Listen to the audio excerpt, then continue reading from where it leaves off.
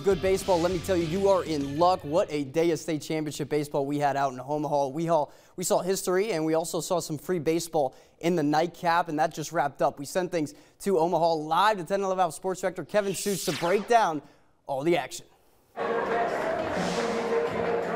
Eddie, we knew today would be fun. 3 state championships all at the same location, but add this to it. Of the 3 state finals, they were decided by a combined 4 runs. Incredible baseball, including the Class A title game, which pits Lincoln East against Millard West. That's number 1 versus number 2 here at Tal Anderson Field. The Spartans are the first Class A team from Lincoln in the finals in more than a decade. Early in the game, Cade Dreesen lays down the bunt for Millard West. East can't get the out, scores a run. Wildcats in front 2-0. Lincoln East pitcher Carter Mick, he was on point tonight.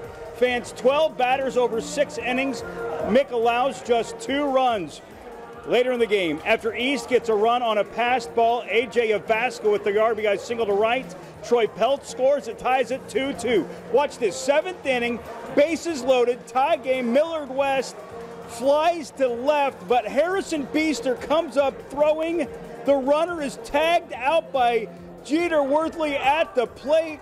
Beester, the throw, beats him. What a play. And then East goes on to win it in extra innings. Lincoln East 3, Millard West 2. The first Lincoln team to win the Class A championship since 1977. The party is on here in Omaha.